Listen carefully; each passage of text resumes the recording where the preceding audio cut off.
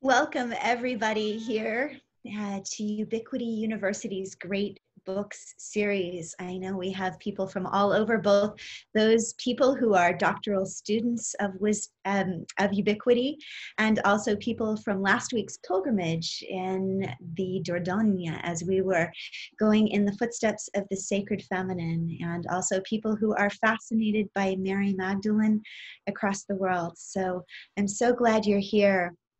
I think it's always fascinating, you know, when you walk the labyrinth, one of the instructions is to take everything that happens as a metaphor and as a symbol. And I think it's just so interesting that right now we had expected and hoped that Jim would be here to welcome you.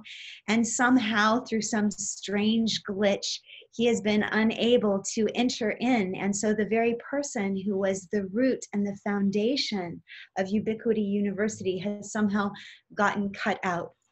And in many ways, that is a little bit of the story that we're going to tell today as we talk about this fascinating book, The Gospel of the Beloved Companion, is that someone whose rightful voice and rightful place needed to be front and center was cut out of the picture. And that is the story that we're going to be tracing. And I'm going to hope and pray that Jim will be able to join in and will be able to hear his wonderful welcoming voice and his wise words and his deep heart. Those of you who know Jim know what an amazing teacher and being he is. But in the meantime, I am Dr. Kayleen Asbo, and it is my great joy to be sharing my fascination and passion for this particular story. I know that for some of you, you have been reading this. Some of you have been reading this for years, and in fact have been in seminars with me on this very text. And others might just find this a new and peculiar and intriguing and fascinating story. I think it's really important to begin this discussion of this great book, and it is indeed a great book, with a couple of pieces of historical context, because we're all coming to this study from very different places. And I think there's a few really important things to know before we launch into the text itself. And I think the first thing to know is about it is the translator and the commentator, Jean de Quillan, who I met again for the second time, not very far from here at Montsegur. I was on a pilgrimage last year and tracing different pieces of research, and we encountered each other in a little chapel, Notre Dame de Roc. And I've been in deep conversation with her over the past few months. And one of the things that she is so passionate about is she says, above all, open your heart to take in this text. So today I'm going to be introducing this as a two-part series. And while I am equally fascinated as a historian of comparative religions and as a medieval historian and interested in culture, I also come at it as a mythologist. I think that the most important part about this text, and I will be happy to speak to some of the historical elements, but it is indeed this very thing that Jean points us to, which is this idea that this is a book that can speak to our aching human hearts as we search for wisdom. It is a story that fills in many missing pieces, especially the missing pieces of the Gospel of Mary Magdalene, and is a piece that has come to light in our own times, almost like the concept of Buddhist Dharma teachings, that, you know, in that great tradition, there are texts that are hidden away in caves for centuries until humanity is right to receive it. And in some ways, this might be thought of as a Western Dharma teaching as well. So I want to get us all on a similar page before we begin talking about the meat of this story, because the historical background is so critical for understanding its place as it arises. And whether you decide, it will be your choice, whether you decide to accept this text as authentic, as an authentic document that Mary Magdalene wrote in Greek and brought with her to France and was translated into the language of southern France, the Occitan language in the Middle Ages, and then has only been translated and revealed in our time in the past 10 years. Whether you take that as historical accurate fact or whether you look at it as an inspired text that is here?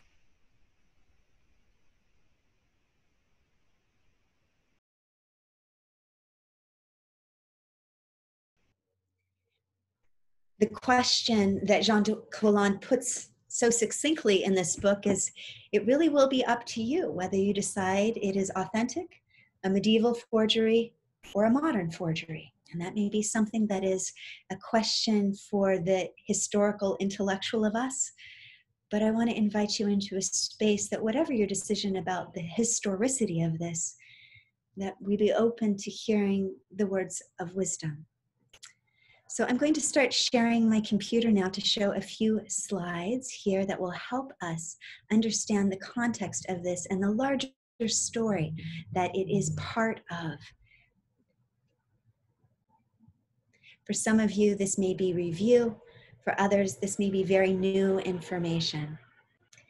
But tomorrow is the feast day of Mary Magdalene, and so it is so appropriate that we talk about this story going forth into the week, and perhaps it will inspire some of you to read the book in its entirety if you haven't already, or to share it with friends, or to create your own Zoom celebration in honor of this most faithful disciple.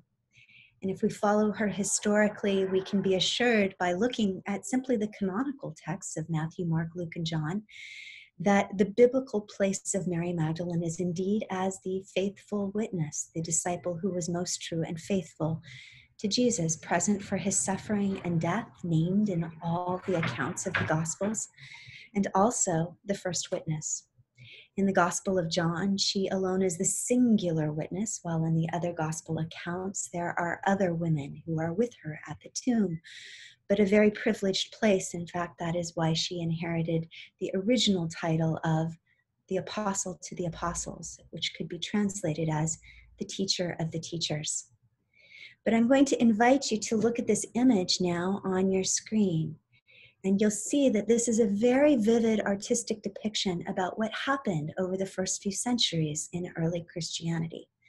If you look at this painting, which hangs in the Vatican Museum, you will see front and center the image of the Virgin Mary with the Christ child.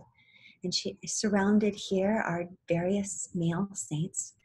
But if you actually take your finger, I encourage you to do this, and trace around to the left, you'll see that there's a part of the picture that's missing.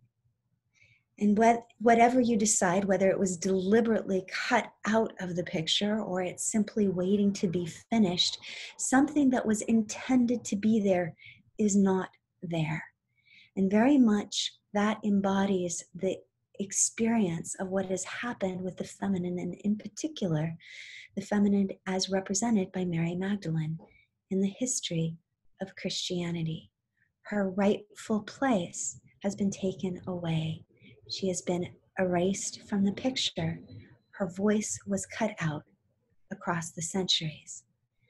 And very quickly in the history of early Christianity, we know now, and there's wonderful works by Elaine Pagels and others on this, that originally early Christianity was a riot of possibilities, of different perspectives on the meaning and the message and the teachings of this Jewish rabbi. And there were originally at one point hundreds of texts about the teaching and the meaning and the message of Jesus. But after Emperor Constantine's conversion in the 4th century, those plethora, that enormous array of texts was reduced and confined to being 4, Matthew, Mark, Luke, and John. We know well that in 1945, a treasure trove of other texts was rediscovered in Egypt, in the so-called Nag Hammadi texts. And there have been others as well, including 3 copies of a text that we had no idea existed until the end of the 19th century. And that was the Gospel of Mary Magdalene. Now, in many ways, the different texts are from different perspectives, but in the decades that I have been studying this, I don't feel like they're contradictory so much, that their perspective of Mary Magdalene as the faithful witness to both suffering and joy, to crucifixion and resurrection, the most intimate, connected one who was faithful and true to Jesus until his last breath, is only built upon in these other stories of Jesus, where she is called the keeper of wisdom and the woman who knows more than all of her brethren, and who has become the embodiment of Christ's teachings. So we know from historical legend and records that go back to the 2nd century that, according to tradition, after the events of the crucifixion and the resurrection, Mary Magdalene found her way here to the image that you see before you, which is La Beaume in southern France in Provence. And it was here that she adopted the life, first as a teacher and a proclaimer of the message of Jesus, and then in her last few decades as a contemplative, a deep contemplative. And what this book purports to be, and it comes out of the Lacanau tradition of southern France, is that it actually purports to be the complete Gospel of Mary Magdalene that Mary Magdalene brought with her from Alexandria to southern France. And in fact, this was the teaching that was present in this region, in this southern France region, which at the time was known as Occitania, or we might say Aquitaine these days. And the Lacanau tradition then holds that this was a precious, precious document that was the foundation of the spiritual life of this region, and that in the Middle Ages, this text that we're about to explore, the Gospel of Mary, was translated from Alexandrian Greek into the language of Occitania, the Occitan language. And it was here then, in the Middle Ages, that there was this confluence of political and religious conflict that emerged at the dawn of the 13th century in southern France. And there was the eruption all throughout Europe of so-called heresies. The Valdensians, the Poor Men of Lyons, the Bogomiles. There are all kinds of heresies that were erupting all over Europe in response to what was perceived as the gross abuses of power and violence that were emergent in the Church of Rome. And one of the communities of people were known as the so-called Cathars. And indeed, to this day, if you go through much of southern France, particularly the Languedoc region, the language of Oc is what that word actually means, you will find sign after sign after sign that tells you that you are entering into Cathar territory. There is a fierce kind of nationalism in this area with its Occitan flag here that you see. And the version of Christianity that was taught here was in marked conflict and defiance, one might say, with the Church of Rome on so many points about, for example, going to war, and the Southern French would refuse to go on the Crusades. And most especially, they were at odds about the place of women. So at the dawn of the 13th century, there was a council of debates that was organized, and there were debates about the so-called heresies that were erupting in southern France with the new order of preachers, OPs, that were known as the Dominicans. And since preaching didn't work, according to the Catholic Encyclopedia, other methods were taken into play, and that was one of the darkest chapters of all humanity, the so-called Albigensian Crusade, which began on the feast day of Mary Magdalene in the year 1209 in Béziers, France, in which all of the citizens of the town, both Cathars and Catholics alike, were locked in a cathedral and burnt alive. And for the next almost 40 years, then, what happened was a wave after wave after wave of what historians have classified as the world's first genocide. And as you go throughout southern France, you will see these monuments like this, the dove, the Cathar dove of peace here in Béziers, where again on the feast day of Mary Magdalene, the citizens were rounded up and burned. And one of the biggest debates had to do with text. It was actually illegal to own a book, any Bible, in the vernacular language, because it was said that this book that we're about to study was the very book that had been translated into the vernacular language, that was a gospel that very, very closely parallels the Gospel of John. And the claim of the editor and translator of this is that this is the text, the earliest gospel. We know that Matthew, Mark, Luke, and John were born to the world somewhere between 2 and 3 generations after the events that they depict. This book claims that it was the eyewitness account of the person who was closest to Jesus. And in the Albigensian Crusade, we know that the last event was here on the mountain of Montsegur, where the night before the burning of over 240 people, that there were a few people who escaped and had with them some priceless treasure.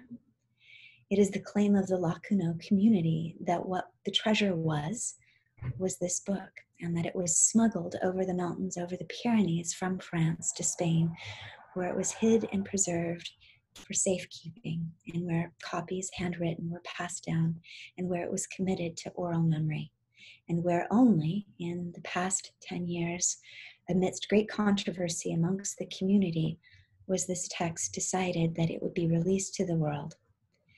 And so this, the author claims, is the great, great treasure of Montsegur. It is the Holy Grail, if you will, of the text. And we will be exploring then this story that it is said many people risked their lives and died for over the centuries as they took it along the route of the good men, the bonhommes, from France to Spain. And we will be sharing then this story as a matter of both historical fascination, but also a story which I think, and perhaps you agree with me, will pluck the strings of your heart and invite you to ask questions. One of the stories that one of the so-called logians of the so-called Gnostic Gospels, those which ones were banned and destroyed in the 4th century, but which have come to light again in 1945 in Nag Hammadi, there's a saying from the Gospel of Thomas of seek until you find, and when you find, you shall be disturbed. And there may be parts of this story then that are disturbing to the inherited images that we've had. And my deepest hope, and I imagine Jim's hope too, is that it will cause you to ask deeper questions, to explore more fully about what emerges here. And if we just take it as an image, a glimpse, a window, if you will, into another perspective of Christianity, that alone would be a rich and juicy discussion. So we'll turn now to our book, and I'm just going to check in with Rick and see, is Jim able to join us at all at this point? Yeah, Jim is here. He is. Wonderful. Yeah. And are we able then to find a way so that we can hear his beautiful voice? Yeah, I just am asking him to join us. Ah, there he is. Come to light. Hi, everyone. I got lost in the corridors of Zoom, and I'm sure you've all had that experience one way or another, which it's actually a miracle that Zoom even works for the hundreds of millions of people that are using Zoom now every single day. And I just want to single out Rick, first of all. Rick has been on Humanity Rising and Grammatica and Kayleen's pilgrimage to the Dordogne. So Rick, how you're navigating Zoom on our behalf is a miracle in and of itself. So I just want to thank and acknowledge Rick and thank you all for your patience about Zoom. I just to intercede for a minute here before Kayleen jumps in.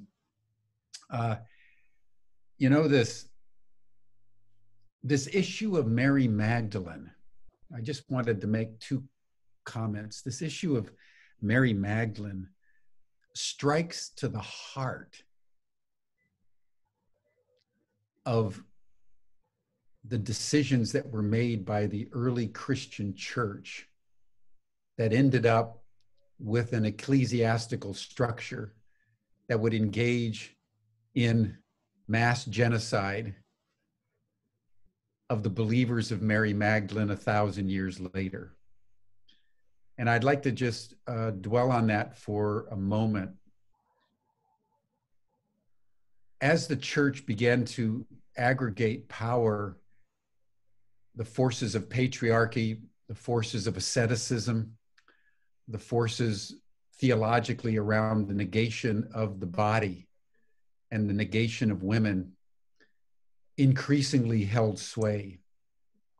And what was buried, in my view, and in the view of many of the Nag Hammadi texts, and certainly the Gospel of the Beloved Companion, was really the eroticism, the love of the body, the love of women, the love of life that Jesus of Nazareth embodied in a way that gave him the extraordinary vitality that he had, that you find even in the gospel, where he's called a friend of the publicans and sinners, a winebibber.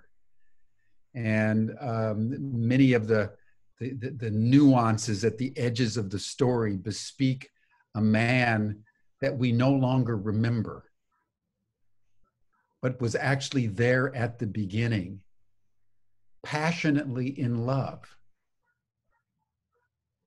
with Mary Magdalene. And the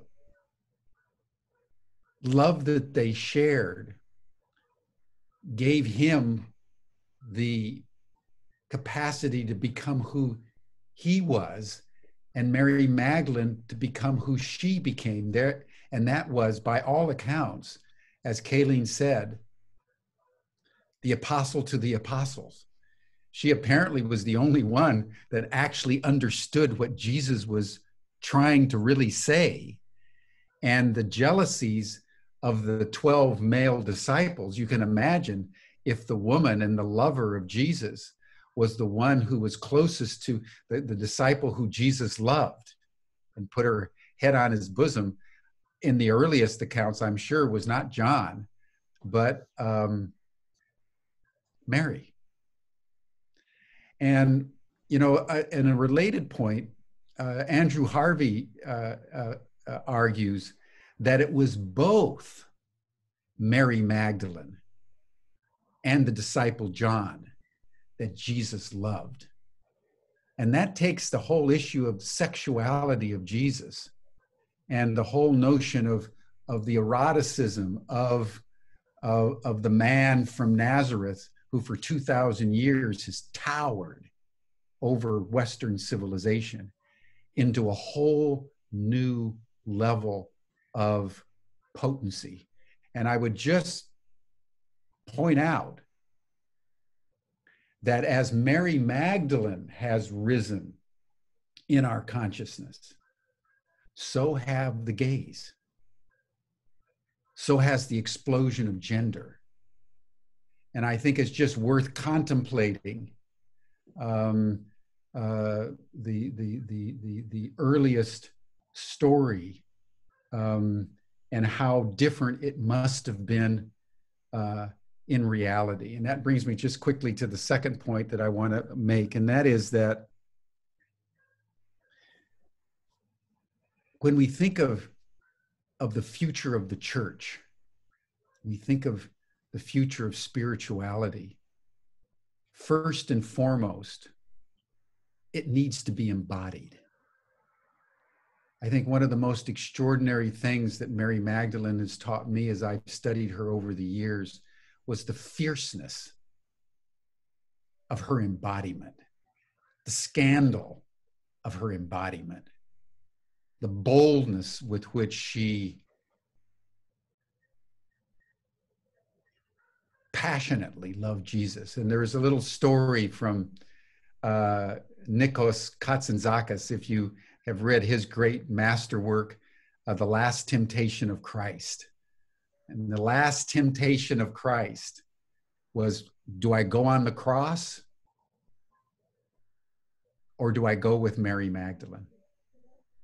And he tells a story that's worth just putting in here just for the conversation.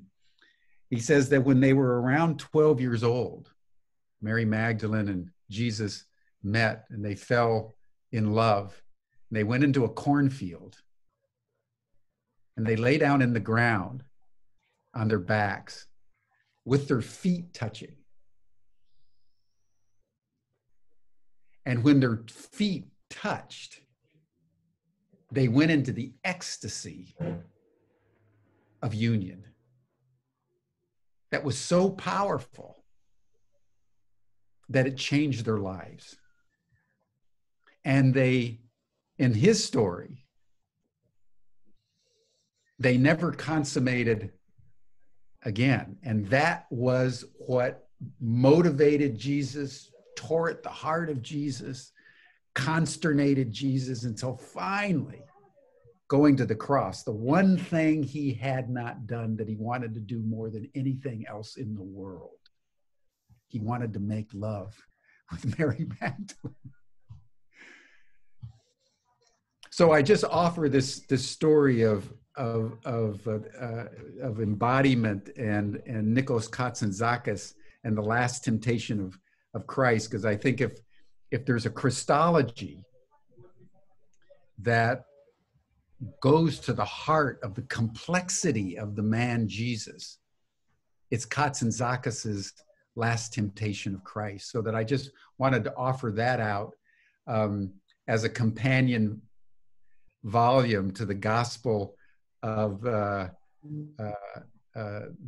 Beloved Companion, as another book that one of you may want to take up from time to time, because it's very, very powerful. So this is a hugely powerful story that was repressed and now is coming back in our time, I believe, for very profound reasons that we'll now hear from Kayleen, are buried in this sacred text that was so preciously preserved by people who knew of its importance. So thank you, everyone. Kayleen, I turn the floor back to you.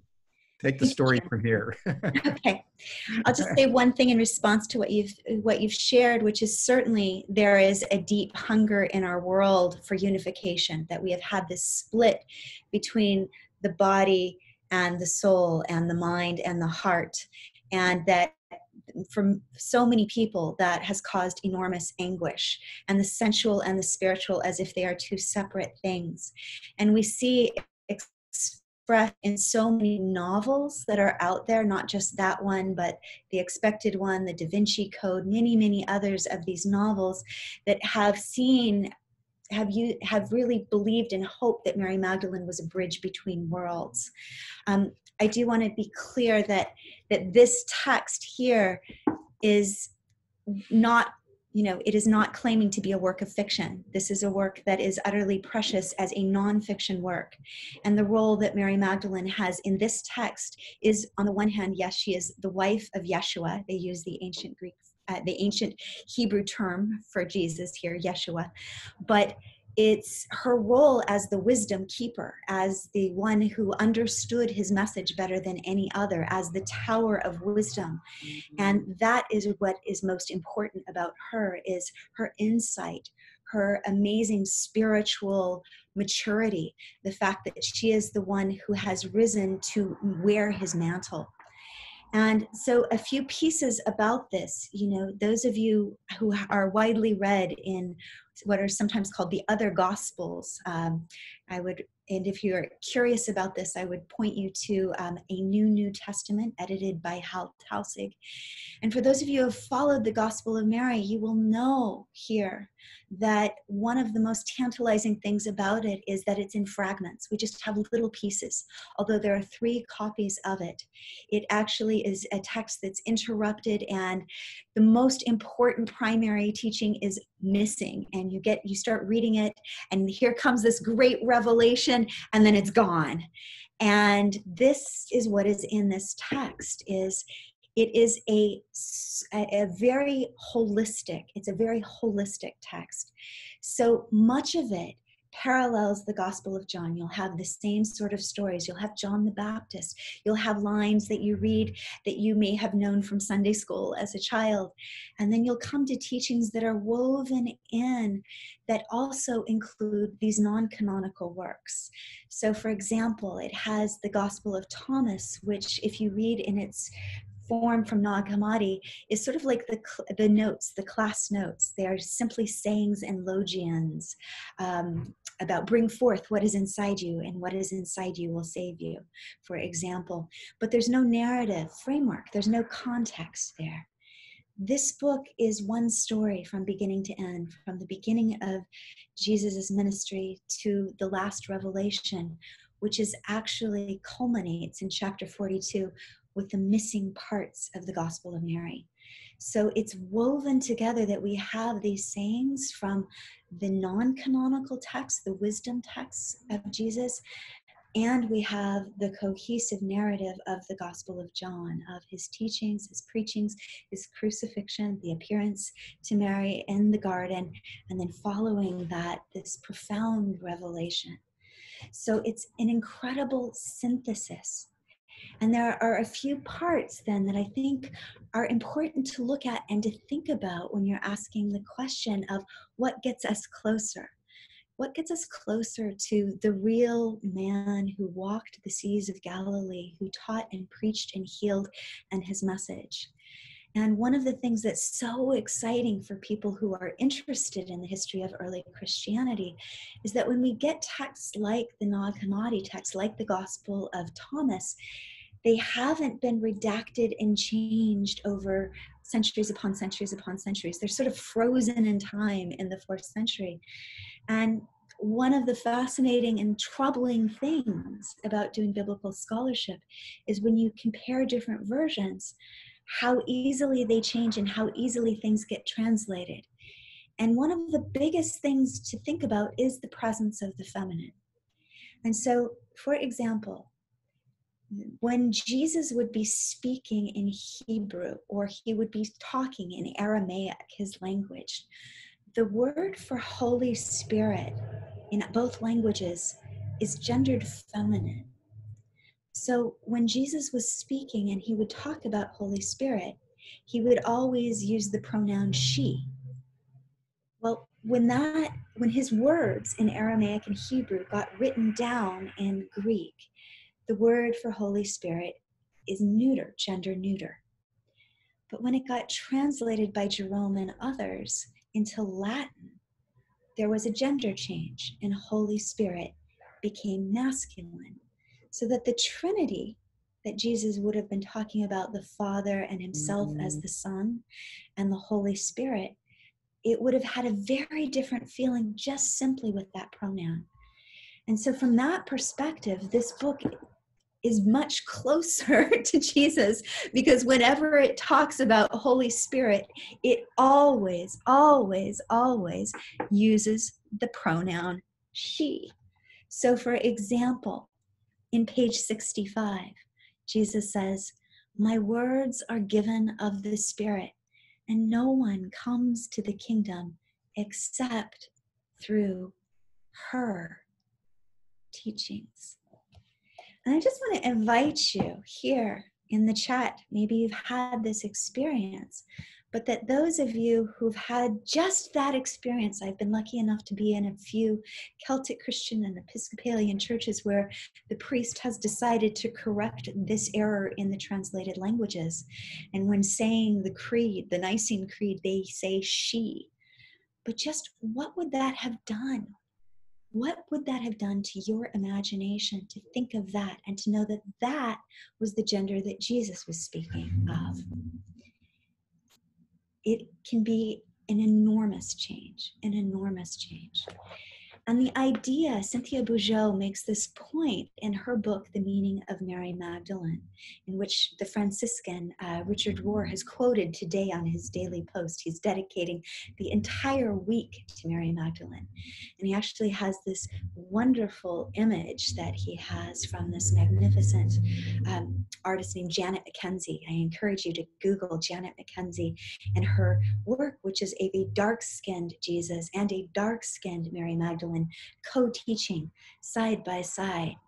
And in this text, when it's talking about his message, and it's the Last Supper, and the disciples are afraid, and they are afraid, what is going to happen to us when you are gone? There is the most beautiful, beautiful teaching in here about this co-relationship, that she is actually his spiritual heir. And this is chapter 35, verse 16. The disciples asked Yeshua, when will you depart for us? And who is to be our leader? And Yeshua says, I will not leave you orphans, for when a father goes away, it is the mother who tends the children. So I'm just going to invite you to consider, what does that do to our imagining, to imagine two beings of profound wisdom side by side, and that the one who stands at the foot of the cross watching the suffering was also the one who sat at his feet imbibing his teachings and his words, and who managed to, in her heart, take them in their fullness, and not just be a listener to them, and not just a teacher, but to become the living embodiment of those teachings. So this book is a map. It's a map of consciousness, a map of wisdom, a map of what it is to wrestle with the things that are inside of us inwardly, and then to confront those. It's so Jungian. Carl Jung absolutely adored what he believed were the early Christian Gnostics. He said those were the world's first depth psychologists. They understood about what it was to wrestle with things inside. And then, having mastered our own, whether you call it our inner ego, Jean de Quilon, the translator of this, says that's what's meant by this phrase, the master of this world, is the ensnarement of the ego. And what is it to awaken into consciousness? And the idea of side-by-side master, student, teacher, couple, loved ones who become the father and mothers to birth a sense of spiritual awakening in their community. That is such the heart of this text, such the heart of this text. So I'm aware of the fact that we are about halfway through, which I'm told is when it's time to start engaging discussions about this. Before we turn to that in just a moment, I'm just going to invite you to start thinking about some of these things. Maybe put in your chat, in the chat box, what does simply changing the gender, how does that affect you? To go back to the early Christians who would have been talking about ruah, the breath, the Holy Spirit, and the Aramaic word for Holy Spirit, and have that spoken about in the feminine. That alone is so significant and so parallel with what we know historically from the early days. Now, the question about the Gospel of John is a fascinating historical question here, because there has been so much debate across the centuries. Who wrote the Gospel of John? Who is the beloved companion? Who is the beloved disciple that Jesus says is the one that he loves? And we have had different candidates across time. There is certainly the candidate of John, who was associated with Revelation, but there are other people who suggested that it was Lazarus. And going back to the early centuries, some of the early fathers, I think it was Irenaeus of Lyon, 2nd century, 3rd century in France, believed that that also was Mary Magdalene. And there has been a rising tide of scholarship before this book appeared, from places ranging from the Netherlands to UC Berkeley, where so many of the authors of biblical scholarship who focused on Johannite Christianity really believe that John was so different than Matthew, Mark, and Luke, that those have this other flavor, but John was more the mystical and the cosmological and saturated with images that are redolent of the Song of Songs, with the appearance in the garden and the lilies. And so if we hold that indeed John and the Gospel of the Beloved Companion somehow trace their way back to a similar source, that's a fascinating journey to go on. And I invite you to go on that journey yourself. The last part of this book is actually looking at comparisons between the two, between the Gospel of John and the Gospel of the Beloved Companion, the so-called Gnostic texts and the Gospel of the Beloved Companion. And that those two things could coexist in one whole, I think, is something that for many readers is just, it strikes their hearts so deeply that you could have that fourth mystical text that's in the Bible, but also have these wisdom teachings that were passed on to the inner circle, the so-called Gnostic texts, interwoven into a cohesive narrative in which the relationships also reflect a much deeper first century understanding of Judaism.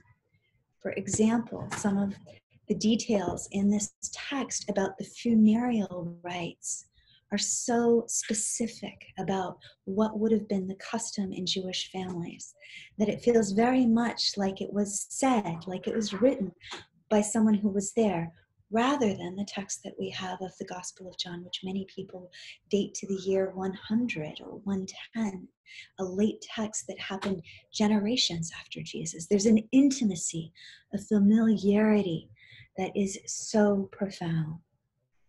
So this is something to really hold. What would it be like to go back to what seems to have been an early version of Jesus, not just male, but a family of father, mother? I see in the chat remarks by Mary Sue O'Reilly. Yes, absolutely. In the Aramaic Lord's Prayer that Neil Douglas Klotz has done such work on, the word which we have translated as our Father could have been our father, mother, or O thou, or O birther of the universe. There's a plethora of choices of what Abun de Bashemaya, Nekadesh Taktete Malkatak could actually mean. Those Aramaic words have so many possibilities. But we telescope, just like we cut out all of those other stories, other texts of Jesus to just the four. We took all the possibilities of his own language and reduced it to the masculine. So if nothing else, I think this book is an invitation to engage the canonical texts in a deep, authentic wrestling with the importance of language, the importance of translation, and the importance of what was cut out of the story. And what does it do to us if we reclaim those pieces? We have a wholer image of a human family. And that's very different than the story of the man who was lost, betrayed, and abandoned, suffering in agony alone. Cynthia Bougeot says, as this book does, he wasn't alone. Even our Bible tells us he's not alone. Mary is at the foot of the cross, breathing with him every breath of suffering. Eyes looking at him with love, arms cradling his body as it comes down from the cross, tears bathing his feet. That this is an embodied love. And it's an embodied love that calls us in our time of suffering and sorrow into a deeper wholeness.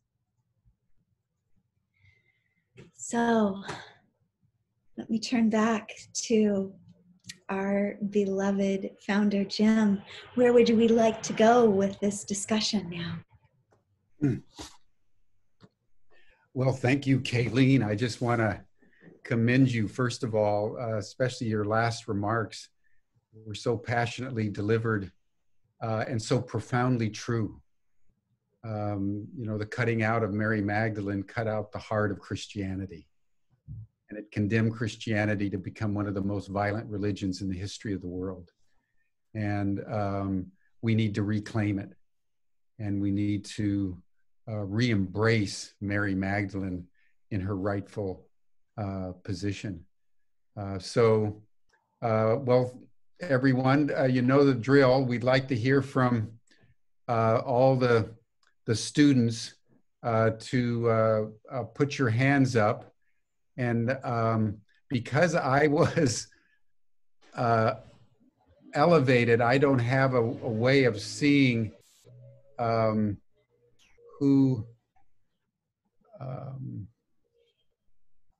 Oh, there we go. I can. Yeah. So if the doctoral students, part of the requirements of the course is that you interact. So I want to encourage everybody to raise their hand. Margot Bourdin. Good. Thank you, Margot. And then Crystal Steinberg. We'll start with the two of you, and then we'll have comments from others. So Margot and then Crystal. Hi, can you hear me? Yes. Okay, hi. So I grew up really with, I would say, no exposure to religion until discovering Autobiography of a Yogi when I was 15. So this is my first time, apart from, a couple movies, delving into the world of the West. And so I started to read the book, and it didn't mean anything to me. So then I started to watch some videos and try to build some context so I could understand what this was all about, because I had no background history or understanding a lot of the words I had to look up in the dictionary. And is there a sort of a book that you would recommend for people like me, or just people who want to get the big overview before diving into the depths of this book, which I'm starting to understand the beauty and the meaning of? Well, it depends on which direction you might want to go with this. One thing that I think can be a helpful background that is a summary is actually there is a program called 22 Days of Magdalene Emerging that begins on July 23rd again. And this is sort of the summary of it begins with the summary of Mary Magdalene and Jesus as seen through the canonical texts, and then turns to the Gnostic texts, and then turns to history, so that it kind of lays a background for that. I think if you're interested in the historical piece, the place that I like to have everybody start from a historical perspective is to read the book by Elaine Pagels on the Gnostic Gospels. Even though this particular book isn't that, it's not mentioned, it wasn't discovered, it wasn't translated by that time. It speaks to the larger issues of what happened, and Elaine Pagels is a quite accessible author. And so what happened in the tensions, particularly the tensions between Mary and Peter, who represented what eventually coalesced as the Orthodox position, these tensions between a hierarchical model of authoritarian rule and the tension that emerged from the other perspective, the Magdalenian perspective of Jesus' teachings, really being about inner awakening and enlightenment, and how there was the clash of these two very different perspectives over time, and what ended up happening as the Magdalenian line, the so-called Gnostic line, or the diverse line of many Christianities, got cut off one by one to submit to a very hierarchical authoritarian rule underneath the Roman emperor. So that's a good foundation background text, I think, to understanding some of this. Thank you.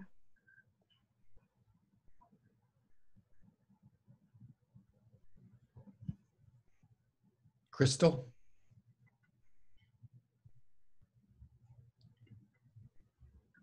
Can you hear me now? Yes. Okay, thank you. Hi, Margot. I'm coming from like the complete opposite end of the spectrum, because I'm somebody who was raised in the Protestant tradition from the ultra-conservative Lutheran church, where I was the superintendent of Sunday school, but couldn't sit on the board of education because I was female. and was teaching my students that there were more than one versions of, for instance, the Noah Ark story, and talking about different writers who had been redacted, and then moving into the more moderate group and really learning about God being love from a pastor and his wife who was asked to excommunicate his gay son, to the most liberal of the Protestant churches, where I found myself eventually with no intention of moving there for this, but in seminary and serving as a parish pastor, where I really learned the limitations of doctrine and how it got in the way of people living the word. And in reading this text, I find so much hope for a bridge from where we are now in the world and what we're doing with humanity rising to cosmic consciousness. It really takes me from a place of hopelessness regarding Christianity to being hopeful. And so I am just so grateful for this exposure, and am really seeing this as a gift to the world today. At this particular point in time with the pandemic, I really see this as a bridge. And so thank you.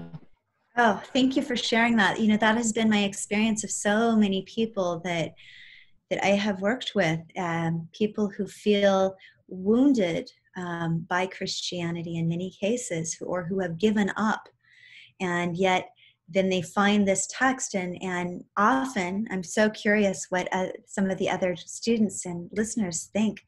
But I've had many people report to me, like, this is the first time where the narrative made sense, where I could feel a deep sense of connection and kinship. There's a little detail that's lovely. When one of the disciples is struggling with some of the ideas, there's a little moment where it says, Jesus smiled. And just to think of that, to think of Jesus smiling, changes so much of the emphasis of what we've had on suffering and torture and death that has been brought to us. And, you know, the image is so important. You know, another one of the lines in this text that was also in Thomas is, you know, the disciples asking, when will the kingdom appear? And he says, when you make an image to replace an image. And the power of images. And if you know through your studies of art history that the image of a suffering, bloody Christ with a crown of thorns, dripping blood, emaciated, being tormented with nails, became the dominant image in the year 1000. But that was not the first image. Yes. First images was the divine child, the nurturing mother, the healer, the teacher with the book of wisdom. There was the good shepherd who actually had a harp on his lap. That's in the catacombs. Jesus, the musician, who's bringing harmony through song to the world. And if you have that as your dominant image, or the flower of life, what a difference. What a difference. And this image of him suffering, dying, and being betrayed versus being held tenderly in the bosom of his family who loved him. It's such a different image. The closest thing I've seen would be Mike Yaconelli's A Childlike Wonder. And he opens it up with Jesus having a mud fight with the disciples in the sea. It would be just that humaneness, right? Yeah, and that all of the debates, we think about all of those raging debates that people died for as they argued from the end of the 3rd century onwards. Is he divine, or is he human, or is he both? And all the amount of blood that was shed over that kind of question, and the horrors that unfolded if you had a different answer. You know, and both sides of the debate, you know, the horrors that were unleashed. And how far that takes us away from this man whose message is always, wake up, awaken now. I think we're waking up. I hope so. You know, it's before we move on, thank you so much, Crystal. It's worth another book that I would recommend everyone is actually a chapter in Dostoevsky's great work, not Crime and Punishment, The Brothers Karamazov. And one of the chapters is called The Grand Inquisitor. And Jesus shows up not long after the great genocide of the Cathars. And the bishop immediately puts him in prison. And there's this dialogue where the bishop can't resist going down into the cell. Jesus never says a word, and the bishop just keeps talking, trying to defend what the church has become, and basically said, listen, man, you offered people freedom. They didn't want freedom. You affirmed their vitality, but that's not what people want. We know what people want. And he gives this amazing backward logic for the distortions of the church over a series of nights where Jesus just stands there in complete serene silence. And then at the end, Jesus just disappears. But it's to your point, Crystal, and Kayleen, of the agonies of the church in the negation of what Jesus truly represented, and how violently then they had to repress that eroticism that just naturally life wants to express, is at the heart of how Christianity became so distorted at the hands of the patriarchal order. And if you think about the history of this, that the Crusade and the Inquisition, that these are all contemporaneous with this teaching, and that it became punishable by burning if you owned a Bible in your own language for hundreds of years. I mean, people don't really realize this historical piece, but from the dawn of the 13th century until after the Protestant Reformation, if you owned a Bible in your own language, you could be drawn and quartered or burned at the stake, because this was not the average human being wasn't trusted. Their own heart wasn't trusted. That their intuition, their intuitive capacity to connect a relationship with the divine had to be subjugated to authoritarian structures of being taught what to believe and what to say and what to do. And the whole point of this text and the other texts that were recovered in Nag Hammadi is that you need to awaken your inner wisdom. And it's a long and hard journey. It's not an easy journey that we're on to do this, but the personal responsibility for awakening our own consciousness. And I suspect that's one reason why this text is so important and emerging for our time. Some of the comments in the chat box right now about, how do you discern truth? This is a fundamental question from early Christianity. Do you believe in something because an authority figure has told you and they are in a lineage of telling you? Or do you believe that something is true because inside everything in your being vibrates and says, yes, this is the truth to follow. This is what I know in my heart in its depth. And this would be a book that would say, in answer to that question, look inside your own heart and see, is it true or not? Don't take anybody's word for it. Find the still small voice inside of you. But how dangerous it was thought to listen for that still small voice. I mean, another piece of the chapter of the tragedies of religion is the so-called sin of quietism. Where people were suspicious that if you sat quietly in prayer and meditation, that what would emerge would be demons and voice of the devil. Or I've even heard people say this about walking the labyrinth, that you can't walk the labyrinth because what? Because it will lead you into your own heart. It will lead you into your own experience. Big, important questions for our time. Mm-hmm. Katina, and then Rachel Root, and then Angie. Katina?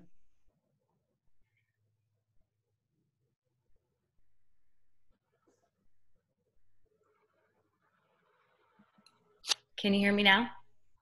There we go. There we go. Hi, thank you so much. First of all, it's such an honor to be here with you, Jim and Kayleen, because I've been watching you and the previous recordings and getting on Humanity Rising whenever I have a chance. Are you Kat?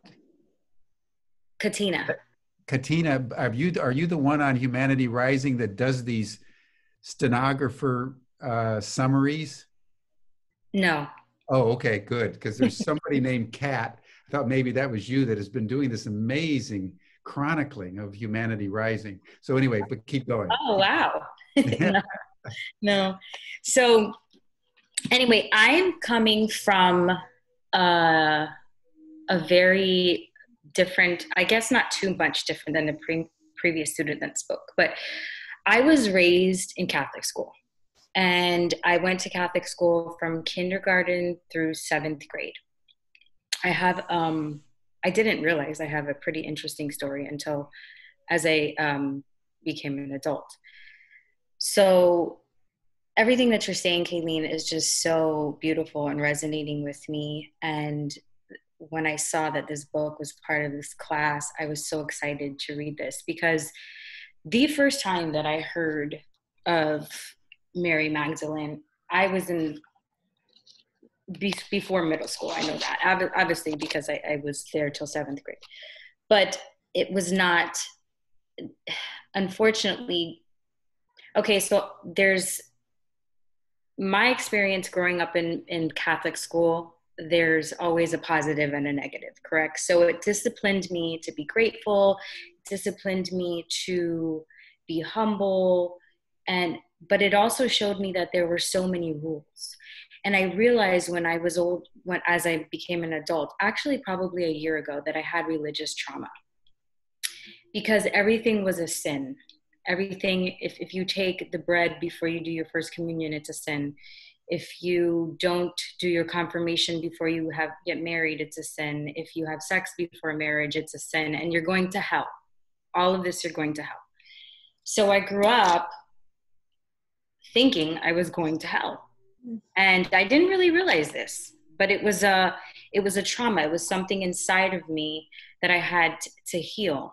I was a teen mother. I became a mother at the age of 14, like our Virgin Mary. And I have 3 children. All of my children were born on holidays, to include myself, and my baby, when I was 21, was born on Christmas Day. Now, when I was 14, I went to the priest, and because I still religiously still go to church, I just go to a non-denominational, very different type of church now.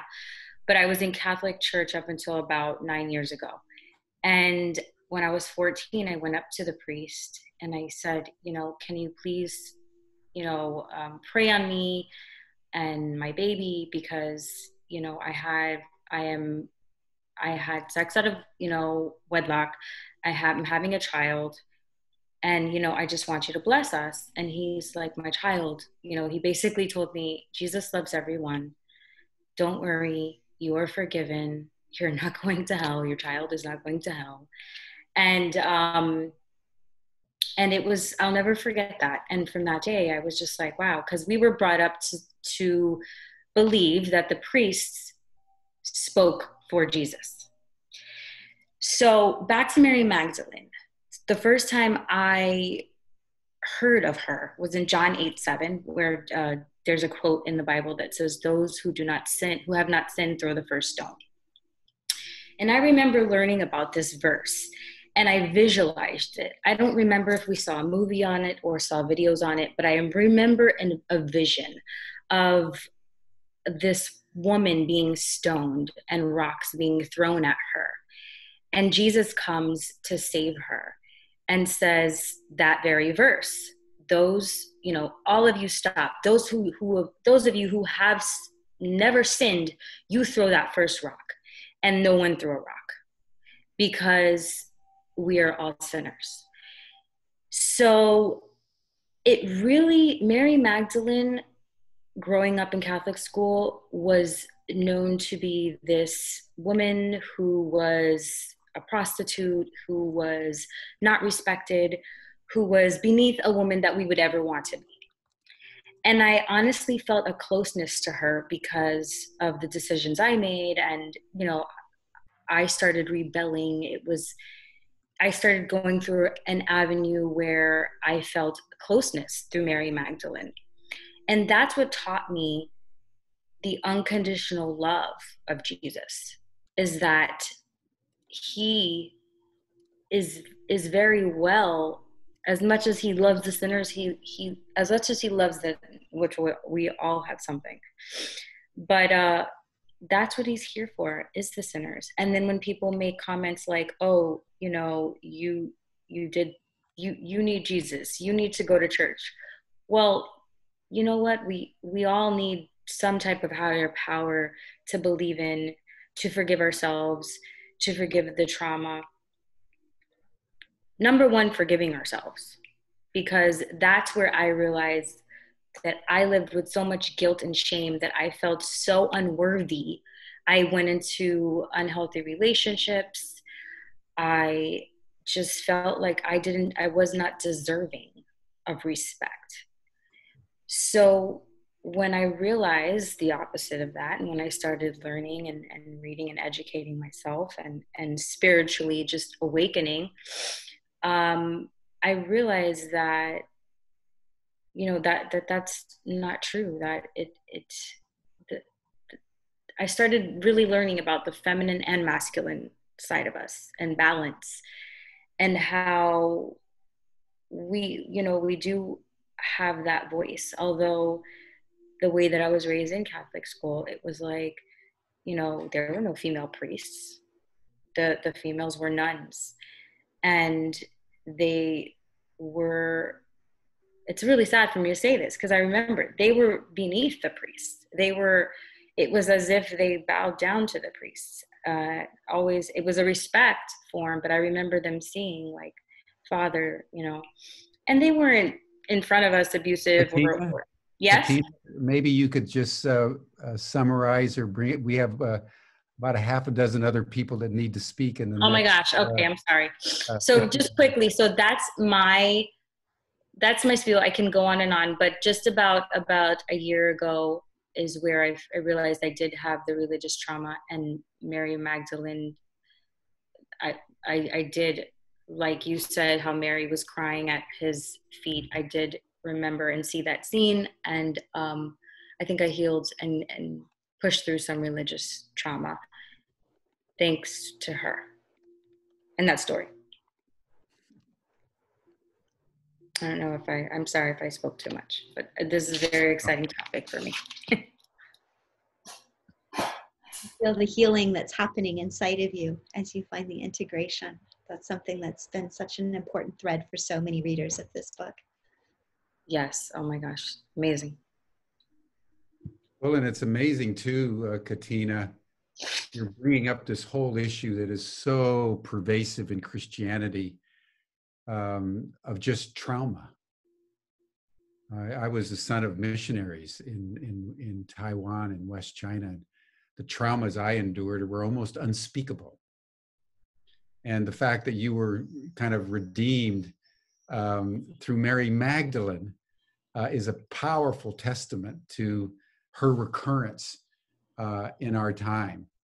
And it's just worth noting, everyone, that when I came into what is now Ubiquity University, I dedicated my tenure as president back in 2005 when I started to Mary Magdalene and the Black Madonna. So the Mary Magdalene and the Black Madonna have been very precious to me. I'm happy to be tonight here in Chartres in France, and Mary Magdalene is depicted in a number of areas of the cathedral. There's a whole stained glass window to Mary Magdalene, one of my favorite windows. And so what Katina is talking about in terms of trauma and its transformation.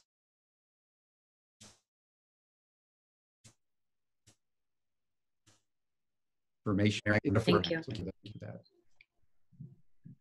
Okay, we've got Rachel and then Angie and then Katie. And we've only got a few minutes left. So if we can be as concise as possible, that would be helpful. Rachel?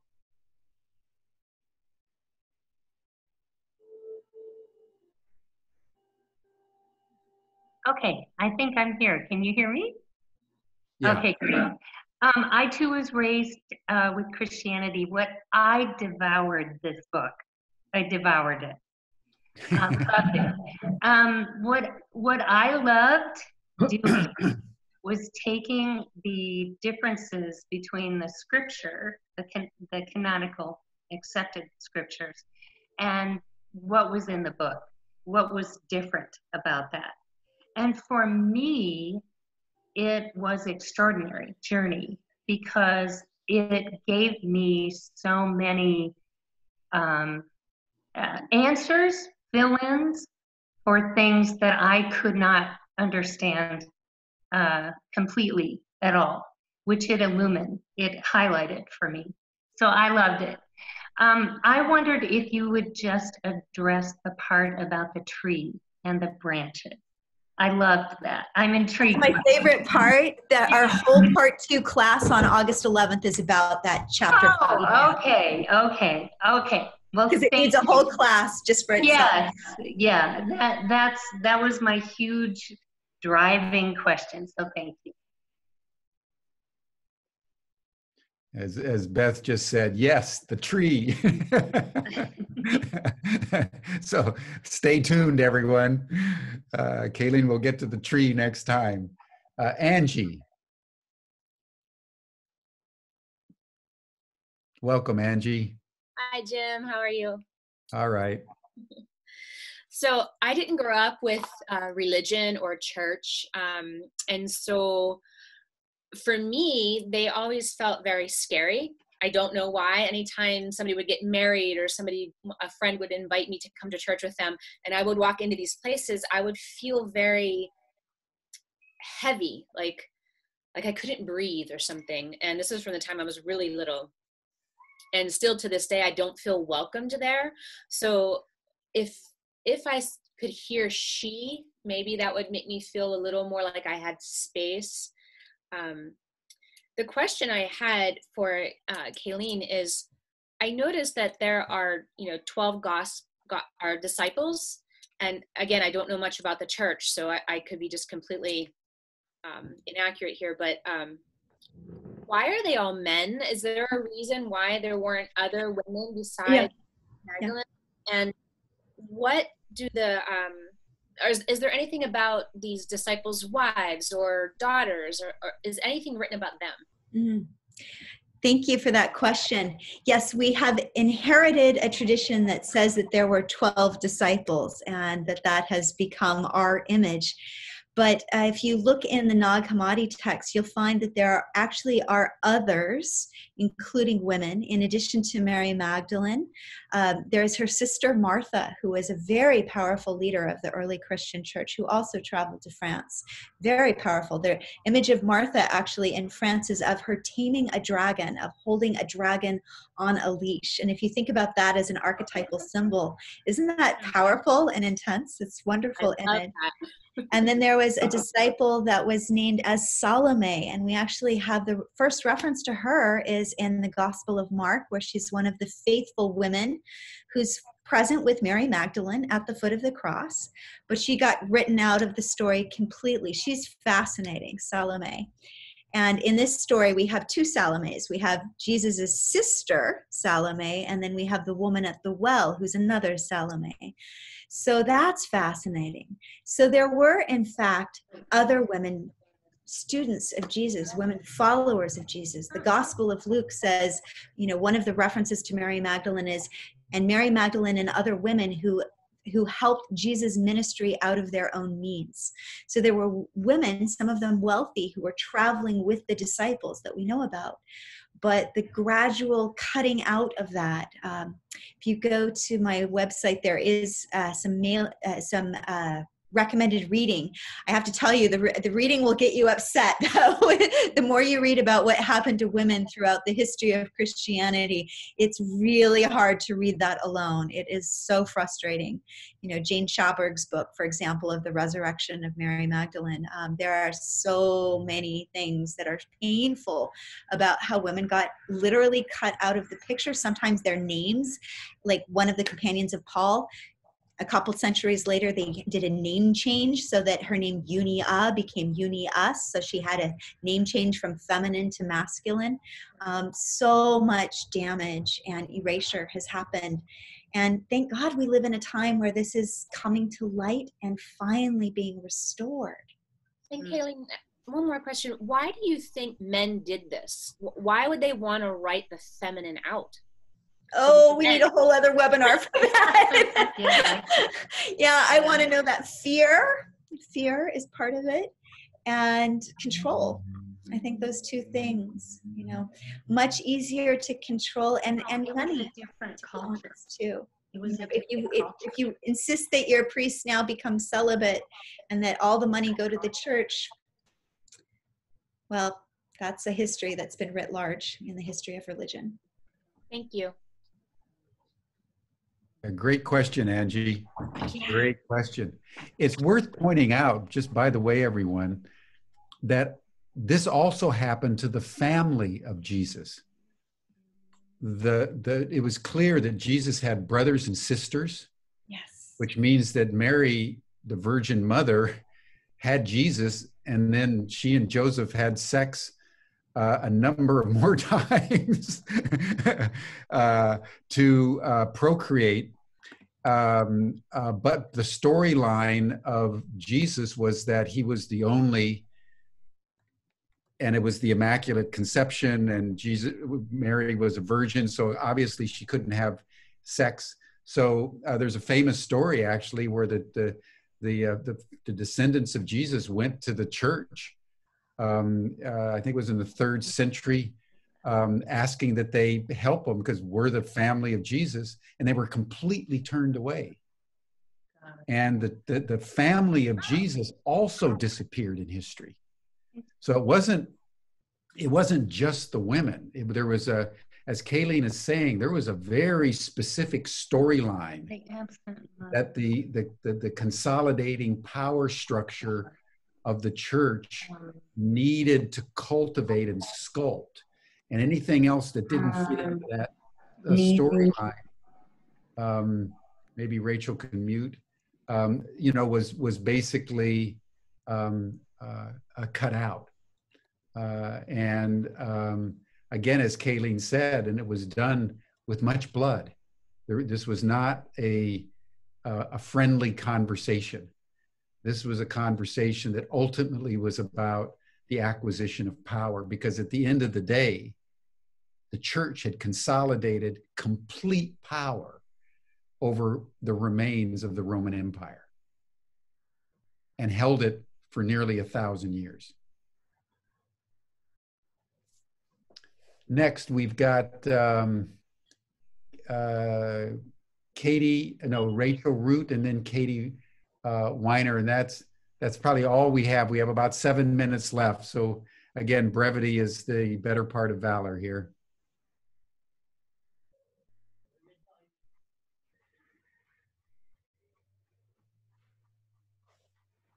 Rachel's mic's open, Jim. I don't know. Sorry, I'm muting myself. I'm sorry. I'm trying to mute myself. Go ahead. So is Janice there, or Michelle Sinet?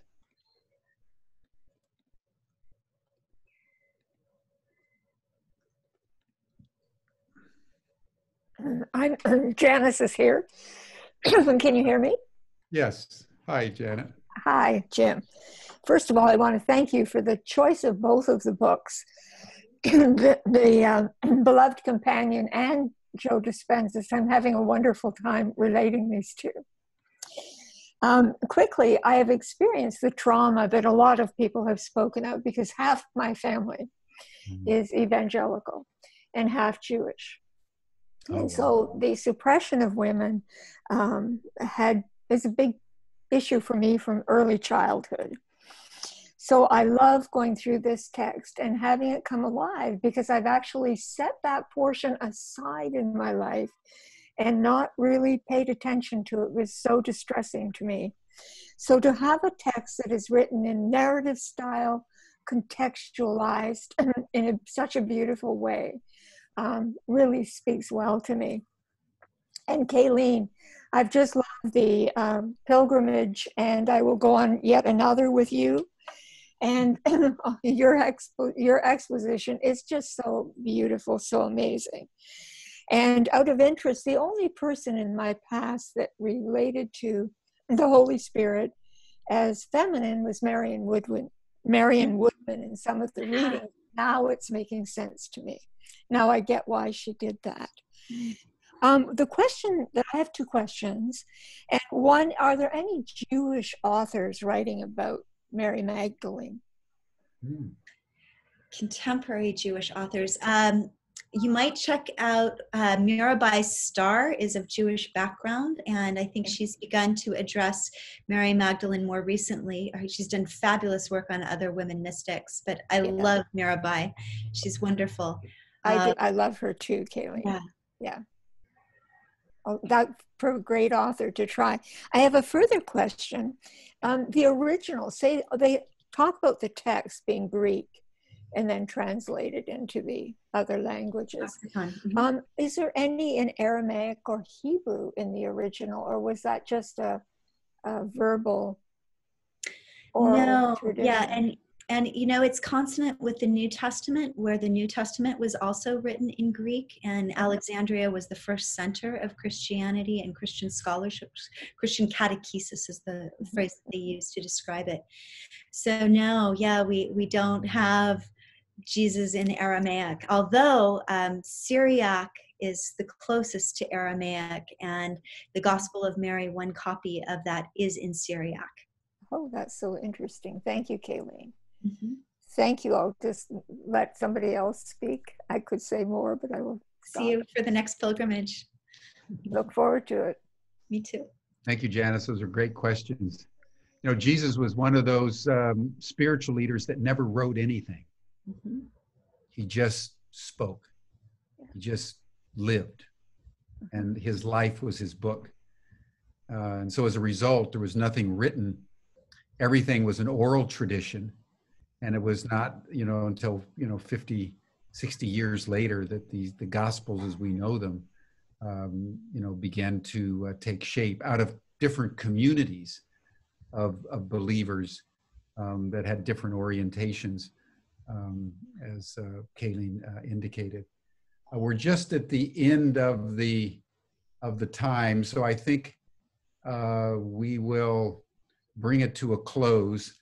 But Kayleen, do you have any final words you want to leave with? Anything you want to say about the next session? Sure, I do. We will, on August 11th, really be focusing exclusively on chapter 42 and the Tree of Life. And I would encourage those of you who do have a mystical Jewish background to really contemplate the connection and parallels with the Kabbalah, which emerged in southern France in written form at the same time that this text was said to have been translated from Greek into Occitan. So there's a whole fascinating discussion that in that vein. I really would love to encourage you, as part of the restoration of the world and as part of the restoration of Mary Magdalene. Tomorrow is her feast day. And I would so encourage you to share this book, this story, the story of Mary Magdalene's reemergence. Maybe watch the film from 2 years ago, the Mary Magdalene film. It's flawed, but it is a closer depiction to the faithful witness and student than earlier Hollywood depictions have been.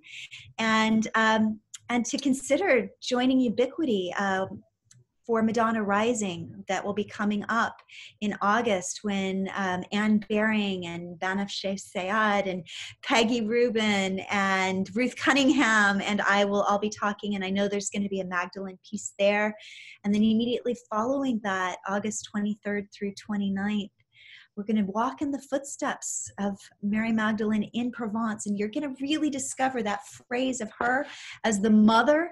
She is the mother of the mystical Christian tradition, and I will take you from amazing place to amazing place to see how this is so, and that how these images of her, these images that are coming to light again after having been lost for so many centuries, that we are so lucky that from now that we'll be able to trace that. So this is the image that I want to leave you with on the eve of Mary Magdalene's feast day. Mary Magdalene as the figure of towering spiritual authority, holding the jar of healing balm at her heart. And as she extends her arm of welcome, underneath her cloak of compassion are the centuries of saints: Hildegard of Bingen, Catherine of Siena, Francis of Assisi, Saint Benedict, on and on and on and on. And just as we have desecrated the earth, our mother, and need to turn our attention to reverencing her, so too in the Christian tradition, we need to turn and honor this towering figure of spiritual wisdom. And tomorrow might be the first great step if we do that together. Beautiful, Kayleen. Beautiful, beautiful.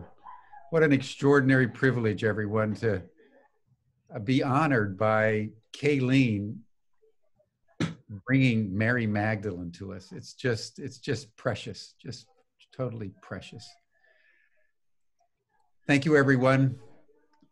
Remember tomorrow, the feast day of Mary Magdalene, and then we'll see you in 1 month's time, the second Tuesday of August, for the conclusion of the Gospel of the Beloved Companion.